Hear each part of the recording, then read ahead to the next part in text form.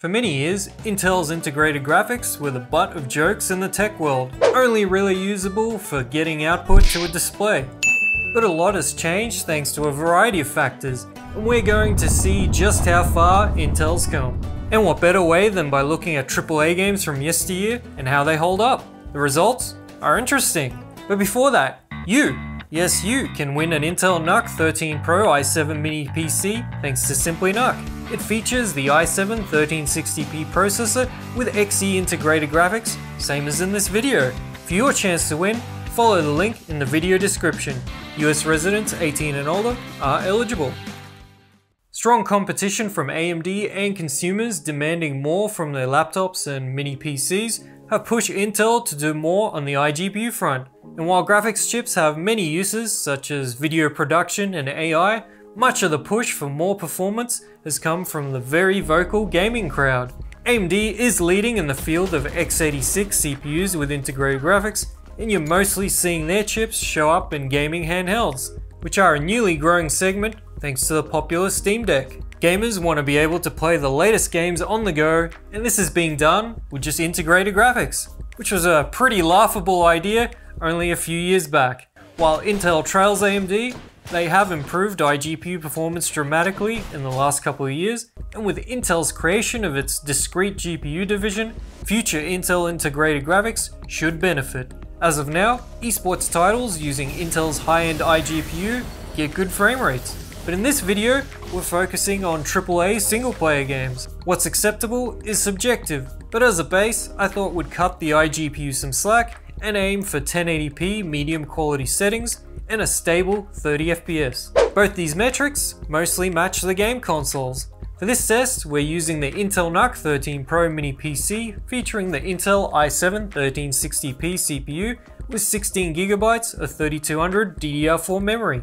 It's a flagship mobile CPU with the highest single core performance I've tested. For graphics, Intel's Xe iGPU has 96 execution units at 1.5 GHz. Even with the older gaming titles, it's easily going to be the bottleneck. Okay, so where to start? Well, what better year than exactly 10 years ago? I'm choosing a game I have from each year that requires a good amount of GPU power for the time. And in 2013, Crysis 3 was a AAA game pushing desktop PCs hard. A Core i5-750 was recommended for the CPU, and an NVIDIA GTX 560 or Radeon HD 5870. And yep, even this 10-year-old game still pushes Intel's current iGPU on the medium preset. In outside areas, it's above 30 FPS, while inside, it gets closer to 60, but mostly in the 40s and 50s. Nothing amazing, but I'll give it a pass for the 2013 game library.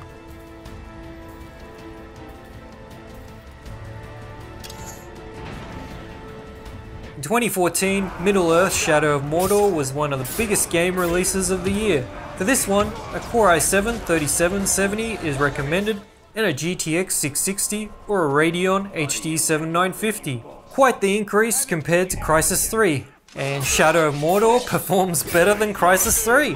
Whether it's in the open world or in battle, it hangs around the 45 to 50 FPS mark and is a pretty good gaming experience. Dropping the rendering resolution or some detail settings would definitely get you closer to a smooth 60 FPS. Games released in 2014 also get a pass.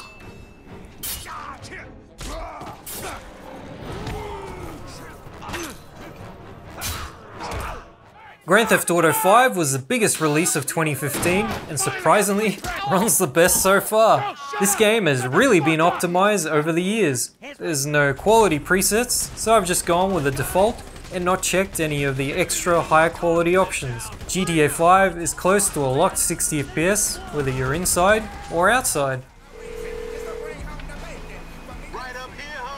Since we seem to be getting better frame rates as we go up the years, I thought I'd test another popular title that was very performance heavy in 2015, and that's The Witcher 3. Like GTA 5, this game has gone through a lot of updates since it was released, and the recommended specs are an Intel i5-7400 or Ryzen 1600 paired with a GTX 1070 or Radeon RX 480.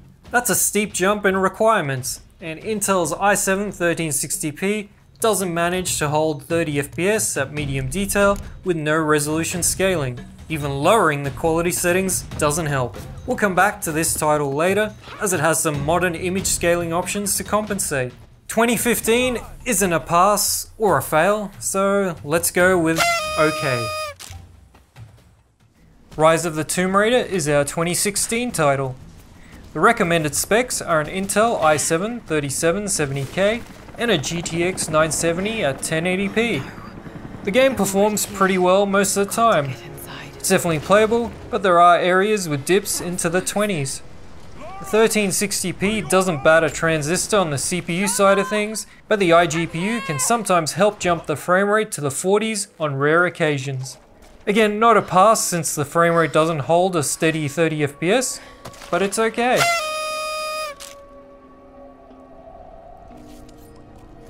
Horizon Zero Dawn was the first major PlayStation exclusive game ported to PC in 2017, so it was a big deal.